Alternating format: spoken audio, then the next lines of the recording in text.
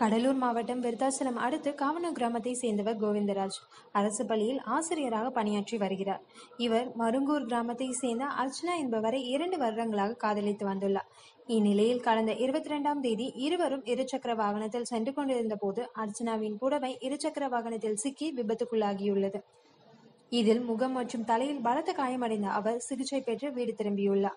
இந்த விபத்திற்கு பிறகு அர்ச்சனாவின் ஒரு பகுதி முகம் சிதைந்திருப்பதை காரணம் காட்டி அவரை திருமணம் செய்து கொள்ள மறுப்பு தெரிவித்துள்ளார் கோவிந்தராஜ். இதனைத் தொடர்ந்து கோவிந்தராஜ் வீட்டிற்கு வந்த அர்ச்சனா வீட்டு வாசலில் அமர்ந்து தர்ணா போராட்டத்தில் ஈடுபட்டுள்ளார்.